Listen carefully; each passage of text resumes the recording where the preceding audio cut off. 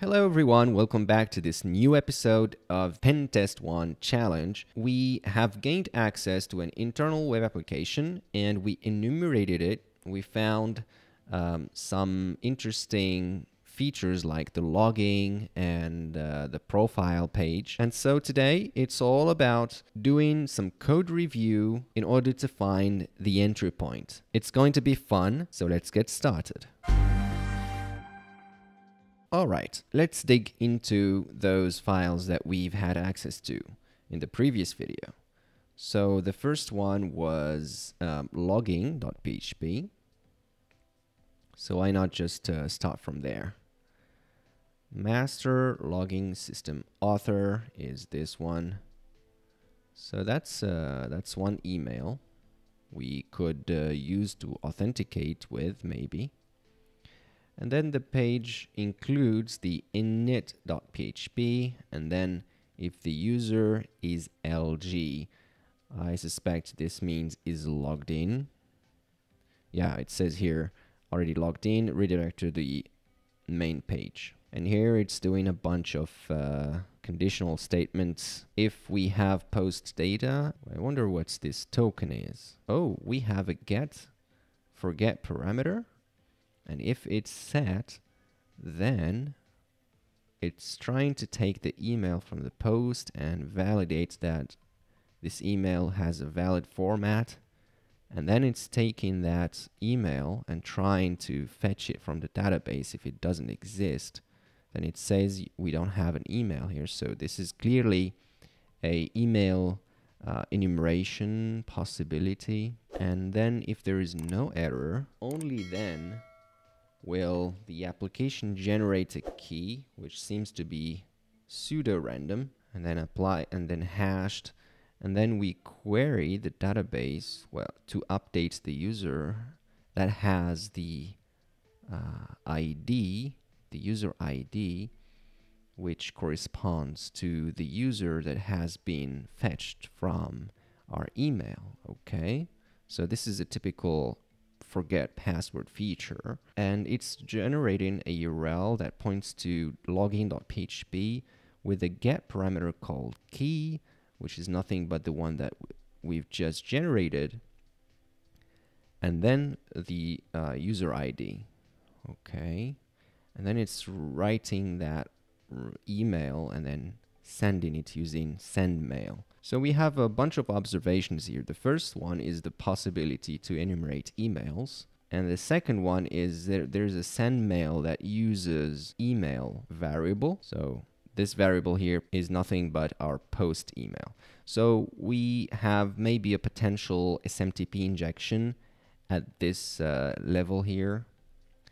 But I suspect that because we have here a validation, we need to read more about this function to see if we can inject other values. And so we could like enumerate the email, and once we find a valid one, we can send a reset password request where we could inject our own email and maybe get the key and the user ID in this URL and reset the user's password. You see where this is going. Until now, it's only just speculation, so let's continue reading and see if we find anything else. So if there's no email parameter, forget parameter, we verify also if we have a key.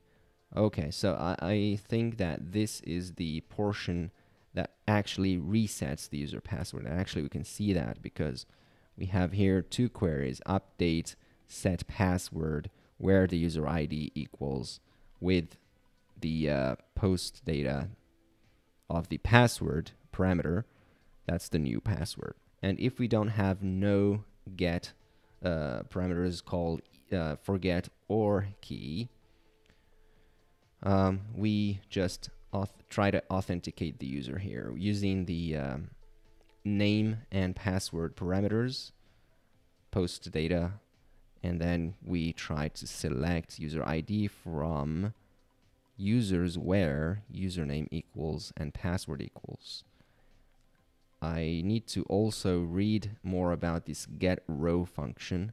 I already see that there are some placeholders here, so this means that they are using potentially prepared statements, which is immune against SQL injection. But hey, doesn't hurt to read what this function is. Sounds interesting. Let's go to the isValidMail and see if we can inject anything interesting. It's in options, and options is defined somewhere. I guess it's defined inside the init.php. Okay, let's go to init.php, and let's look for options. Okay, it seems that it might be in lib options. Yeah, it's defining a new class, which I suspect is under lib options class.php. Let's go to that. We're like bloodhounds trying to sniff out any indications of any vulnerability.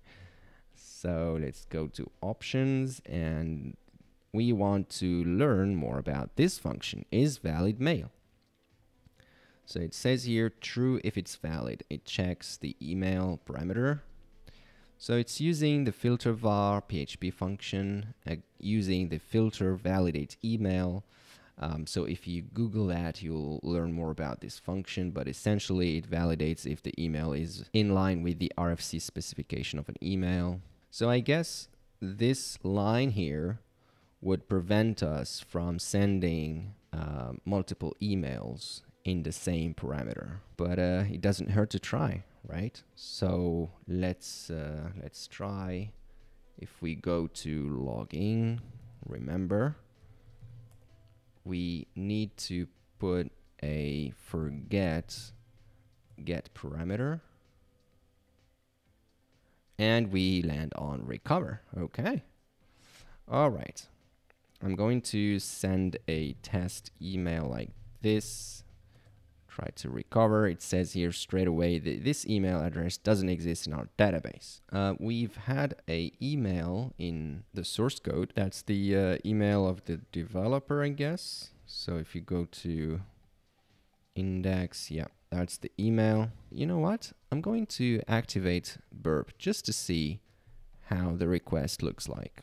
And you can use burp suit community edition in this challenge. It doesn't matter. So if I resend, if I send this request, as you can see, we have our forget post data, the forget get parameter, and then our email. And then we notice that there's a token that gets sent every time. And if we look for the token in the response, as you can see, it's being returned in the form. And this is a new value. So if we send this to the repeater, send, render, we get a strange response like saying invalid request. And that's, I guess, because we need to update the token every time. So let's take this new value, put it right here, and then send. And then if we render, we get this email address doesn't exist in our database. So this token essentially works as an anti-cserv token. It will certainly hinder our testing, so we will see if we need to bypass it or not. But for now, we understand that this email doesn't exist, so we need to come up with a valid email. You remember, the first part of the attack could be like trying to find any valid emails, but I remember having seen an email. I guess it was this one, contact. Oh, yeah. Okay. That's sec.9 for Gemini@gmail.com. Okay, let's try to recover it. Oh, it says invalid request. Yeah, because we needed a new token. Oh, we don't have the error. Doesn't exist. Cool. Do we have any different response here? We don't have any error, which means that this email might be valid. Okay. All right, so can we like exfiltrate or steal the reset token? Let's try sending comma and then the hackerish at something. Recover. Oh, okay. So we hit the email filter, and here it says email address is not valid. Okay, so let's recap.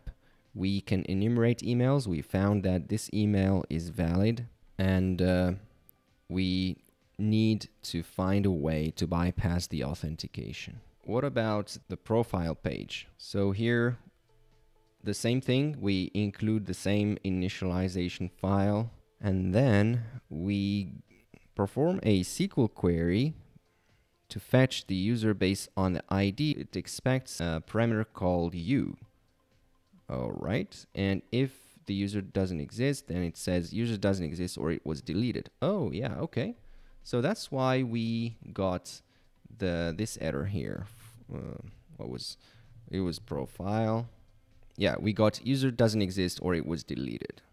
Okay, I see you now. If I say, okay, give me the one with ID maybe 0. Okay, it's redirecting me to HTTPS. Okay, 0 doesn't work. What about 1? Why does it redirect always to HTTPS? Oh, 1 returns something. Profile of admin, rank administrator 5 years ago, and Gemini is admin. Okay.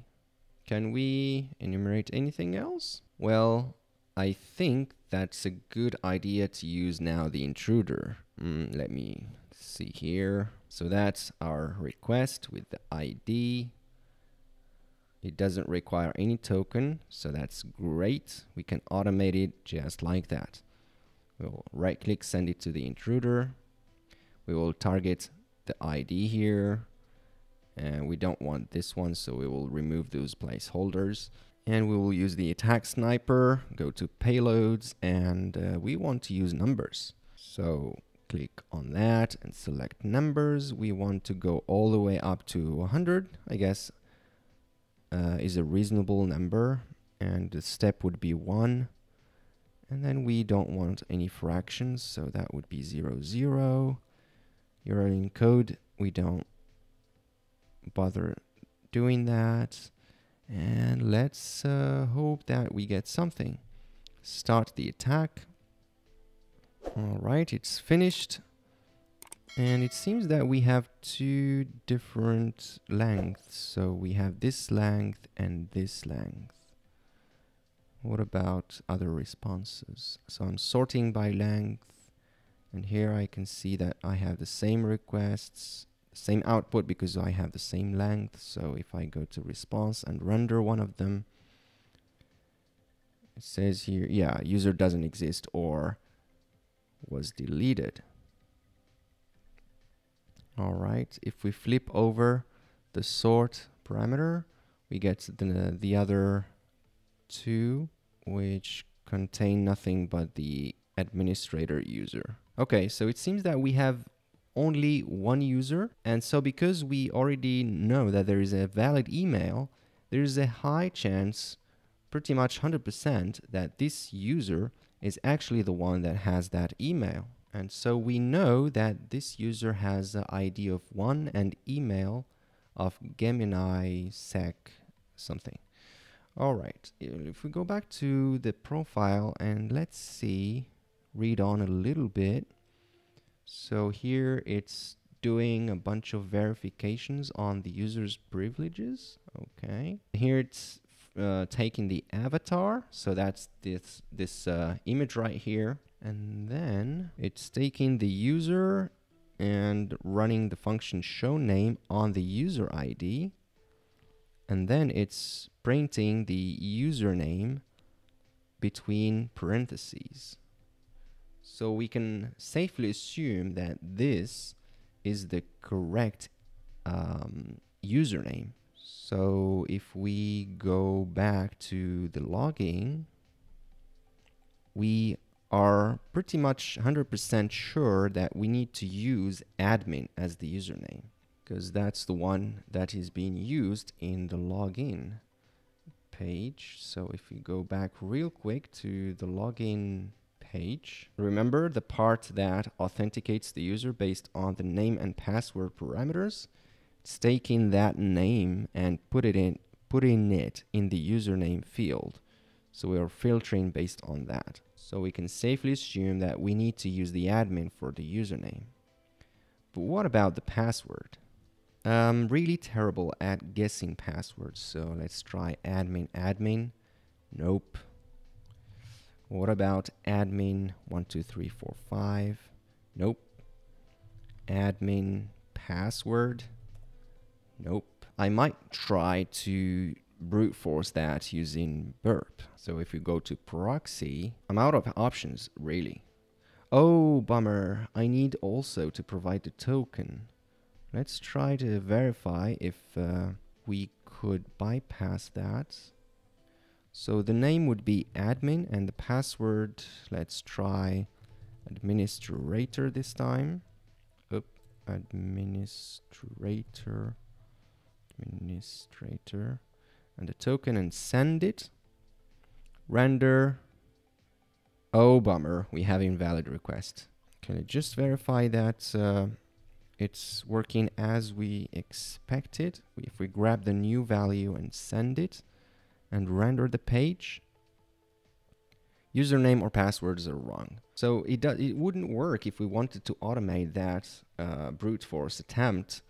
And we can certainly write a small script to fetch the page, fetch the new token, and then insert it into that, and then send the request and iterate through a word list. But hey, we have burp, and we don't need to use any other tool. It's already built in. So in the next video, we're going to attempt to brute force the credentials and see if we find a weak password that we could use. So we're going to automate the attack using burp and only burp. Until next time, stay curious, keep learning, and go find some bugs.